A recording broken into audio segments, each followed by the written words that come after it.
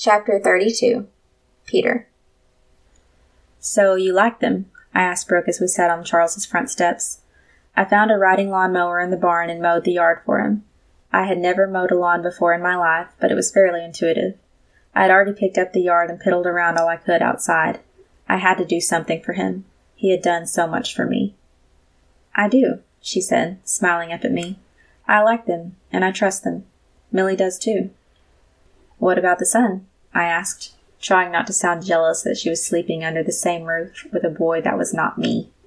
After that night we had spent together, I wanted to sleep every single night with her in my arms. I missed her as if we had been doing it for years. She shrugged. "He's okay. Kind of moody and withdrawn. I thought he was only that way at school because he's new." "He might be that way because this situation is new," I pointed out. "Besides, don't you like guys that are moody and withdrawn?" She smiled and elbowed me. "I do, but he isn't hairy enough for me. I like my men rugged and wild." I chuckled as she played with the hair on my chin. "So you're good. You think this is a good thing?" "I do," she said, and I believed her. "I think everything is going to be okay." "Good. And they let you come see me?" I asked, hopeful that she could come whenever she wanted to. "They don't actually know I'm seeing you," she admitted with a guilty smile. "They let me come over here to get the last of our things." I raised an eyebrow. "They didn't want to come help?" "They did," she said. "They really wanted me to at least bring Michael, but I insisted that I needed this time alone to grieve, and they gave me my space." I nodded. "I'm going to get us cell phones as soon as I can so we can stay in touch. They'll have to teach me how to text," I said, air quotes and all. She laughed and leaned into me. "I will." "I have a present for you," I said, reaching into my front left pocket. I pulled out her Grand's ring and held it in the palm of my hand. She gasped, grabbing the ring back from me. "Peter, what did you do?" From the look on her face, I knew I did the right thing. "I bought it back," I said. "I'm sorry it took me a few days, but I had to make more money to cover the difference between what he gave you and what he was selling it for." "Peter, that money was for you," she argued. "I did that so you would be safe, so you would have money this winter." I smiled. "I'll figure something out. Don't worry about me. You don't have to pay me back for that, Brooke. It wasn't your fault." Her eyes welled up with tears. "Okay, then I'll confront Jeff and get your money back." "We don't even know if it was him," I said. "If he was at school all day, he wouldn't have even had time. And I don't want you to. It's not your responsibility. Your responsibility is to make sure that you and Millie are safe. That's it. It doesn't extend to me." "But I love you," she argued. "I want to take care of you." "I love you too," I said, pulling her closer to kiss her on top of her head. "But I know how to survive, Brooke. I'm going to be okay. No matter what, everything is going to be okay. If I turn into a wolf this winter, then I'll see you in the spring, and I'll kiss you enough to make up for every cold day we lost." "I love this ring," she admitted, "but I would give it up again to make sure you get to stay with me." We both stood as we heard gravel crunching. A sleek, clean car crawled down the driveway, as if it were afraid of the rocks damaging it.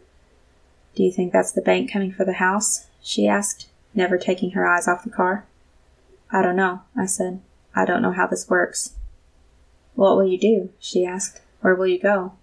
Will you be able to move the camper when you leave?" "I don't know," I admitted. "Hello, Brooke," an older man said as he exited the car with a folder in hand. "Mr. Bernard," she said, surprised. "What are you doing here?" "Please, we aren't in science class. You can call me Nicholas," he said, walking up to us with a slight limp. "Nicholas Bernard," he said, stretching out his hand for me to shake it. "I'm Brooke's teacher at Midnight Springs Academy and the executor of Mr. Charles Atkins' will. And you are?" "Peter Crane," I said, pumping his hand back. His cheery demeanor changed. "Are you kidding me?" I shifted a little, wondering if my secret was already exposed. "No, sir. I go by Peter Crane." He laughed and looked down at the ground. "Well, I'll be darned. I expected this to be a bit more complicated." "What's going on, Mr. Bernard?" Brooke asked. "Is Peter in trouble?" "Quite the opposite," he said, opening the folder. "The will states, you will find a male on my property who goes by the name of Peter. You may not find him right away, but he will be there. Until you find him, nothing is to be done with my possessions. They are to sit stagnant and to be untouched by the government or anyone else." He glanced up at me like he was anticipating my response.